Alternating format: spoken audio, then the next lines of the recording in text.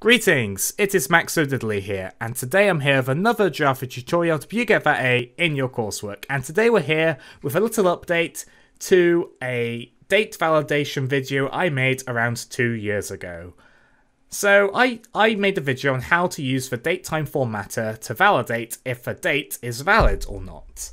And someone pointed out in the comments, April only has 30 days, not 31. Because in the video, I tested the 31st of April as a date, and it returned valid, when April only has 30 days. So there's clearly a minor problem with this program, so I'm going to show you how to fix that. So this line of code here, by the way, if you haven't watched the video, there's an I up in the corner. I advise you watch it. This code here, get rid of it. Instead, we're going to do datetime formatter. Call it whatever you want, so formatter, or whatever you want to call the object, equals datetime formatter dot of pattern. Then you do the string you want to use as the pattern layout. So in the UK, we're going to do day, day, month, month, you. You use U's, not Y's for years. It's good practice in Java. Then you do a comma. Okay, you do a comma here.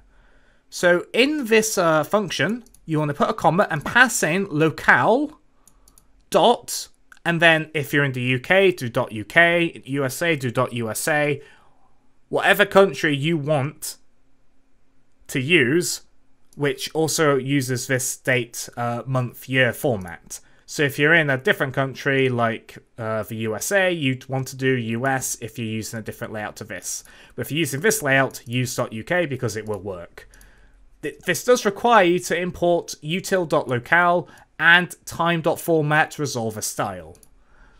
After the function, the closing brackets, you put dot with resolver style, then do resolver style.strict. Essentially, you're telling this datetime formatter it doesn't just have to be valid, it has to actually be correct. As in, if it's 31st of a month which doesn't have 31 days, it is invalid. You are telling the program essentially that. Because originally it just thought, oh, a month could have 31 days, but I don't know which month's going to have 31 days.